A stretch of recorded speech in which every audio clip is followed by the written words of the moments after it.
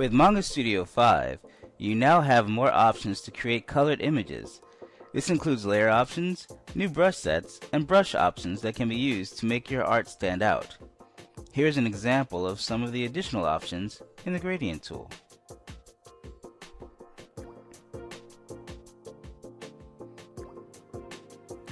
As you can see, I've drawn a gradient on the separate layer. I can then alter the layer it's on so that it changes the way the color interacts with the colors on other layers beneath it.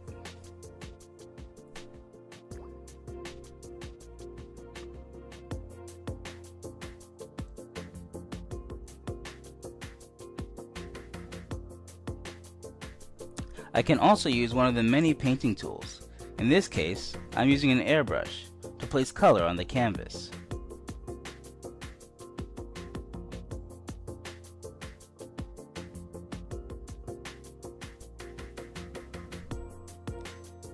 I can then take another color, set the airbrush itself to have an effect of its own,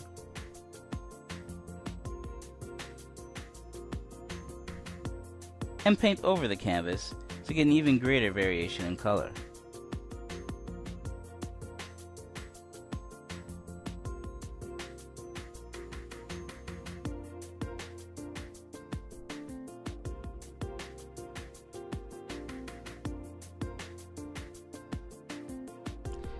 This is just some of the ways you can paint and add special effects in Manga Studio 5.